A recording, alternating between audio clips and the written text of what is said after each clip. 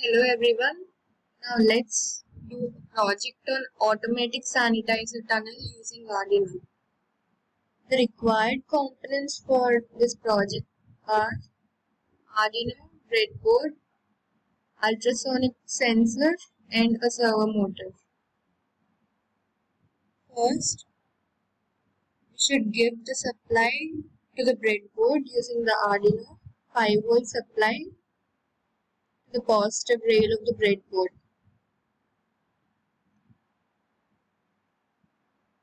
Though we can connect directly to the servo motor and the ultrasonic motor, we can use a breadboard instead to connect the supply. The ultrasonic sensor has 4 pins: VCC supply, trigger pin, echo pin and ground pin.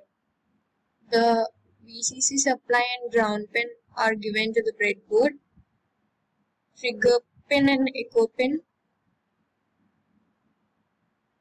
is given to the digital pins 11 and 10 of Arduino. Then we should connect to the servo motor. It has 3 pins: ground pin, power, that is supply, and signal pin. The signal pin is given to pin 2 of Arduino, and the supply and ground are given to the breadboard. So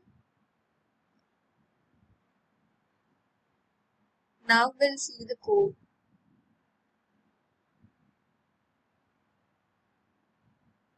Here's the code for this circuit.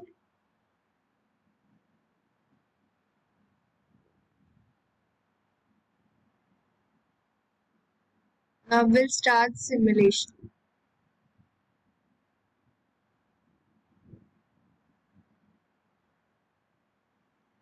If any person comes here if the distance is less than 10 centimeters, then the servo motor rotates. First, it rotates to 45 degrees, then 90 degrees, then 135, then 180, and then finally to its initial position. So let's see now. The distance is 17.5 centimeters.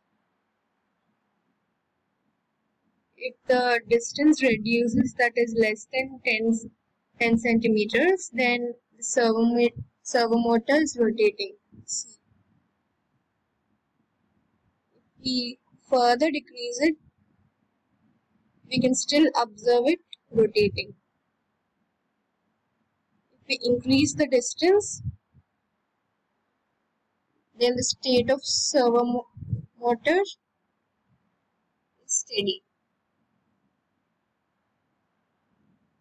So, if any person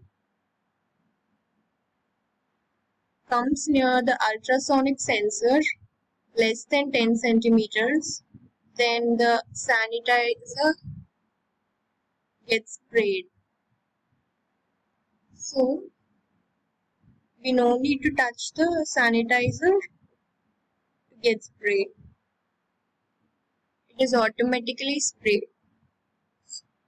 So this is the working of the circuit. Stop simulation. Thank you.